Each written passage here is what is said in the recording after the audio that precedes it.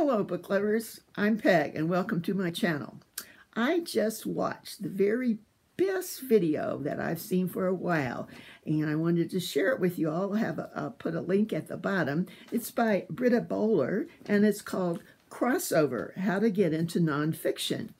And in it, she gives the very timely advice to those of us who are having a little trouble facing nonfiction November. We really prefer fiction. Anyway, she gives some a very interesting way to kind of, as she says, cross over from a novel into fiction.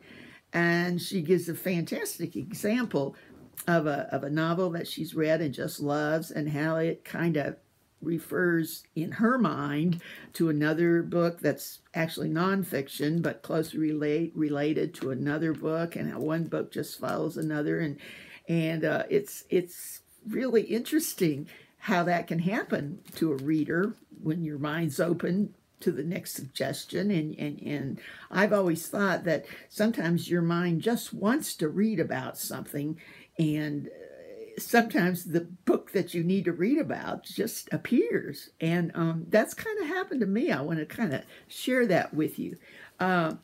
Actually, I'll preface it with several things I've kind of been thinking about that led up to this being the perfect book for me to read. As if you've watched my past videos, you know I'm undertaking a reading project where I read the novels that Steve Donoghue has mentioned as being some of his favorites in his recent video, and I'll link that also to the bottom if you want to read along with me. And they've all been great so far. And the next one that was on my list was called A Winter's Tale by Mark Helprin. So I had heard of it, and so I went to the library to get it. And before I went to the older shelves, I stopped by the new shelves, as I always do, and lo and behold, another book by Mark Helprin, a brand new, just released book called Paris in the Present Tense, was sitting there. So, being the brand new release lover that I am, I grabbed it and decided I just substitute this one for the other one, and I'll go read the other one later.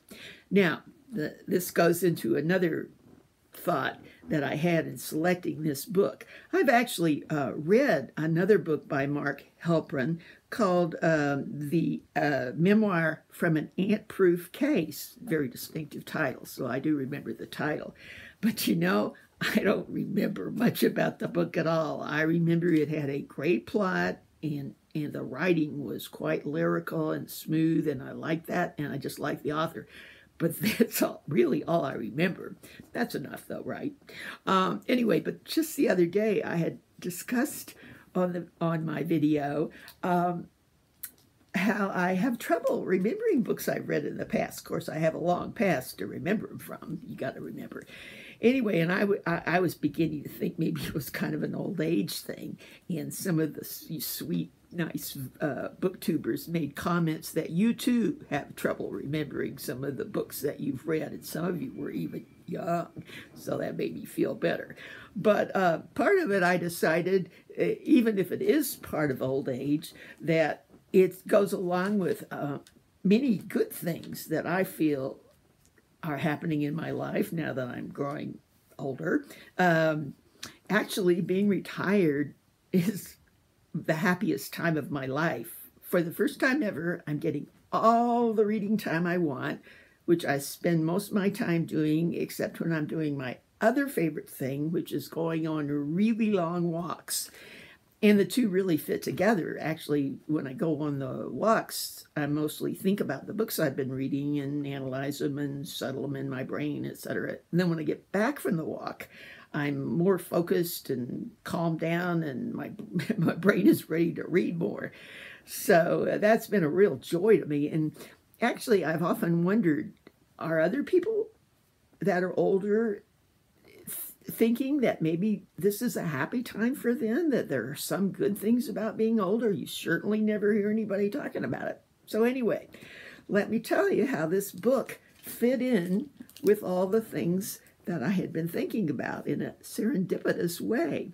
This book is actually about a 78-year-old man, French man, and it goes into detail. He's a composer, a music composer, and it goes into some detail of things that happen in his life. It has an excellent plot. I won't get into the plot, it's quite involved, but it talks a lot about some of the feelings he has on being older and the way he looks differently as life when being older. And keep in mind, he is an artist, but I wanted to share with you one of the very best quotations I've ever found in a book, or maybe it just hits me that way now, that deals with some of the good parts of being older that I totally agree with. Now, remember, he is an artist, and maybe this applies only to people who, but it applies to people who read a lot too, I think. Okay, he says, "You may not understand this until you're much older, but to people of my age, it's a given that things become at once more beautiful, more intense, and more inexplicable.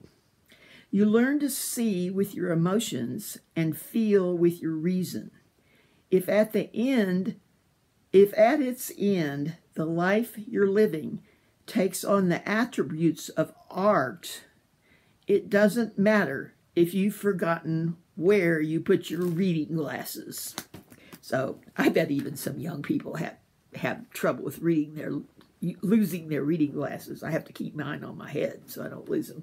But I thought that was just a great explanation of the benefits of being older, and it's okay if I forget some of the books I've read.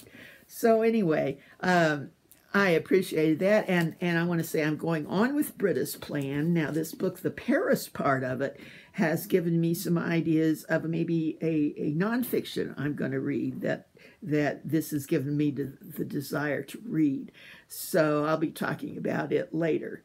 I also will get to the other book by this author that Steve recommended. So anyway, I hope you guys take a look at that video by Britta. It's just great. Okay, bye.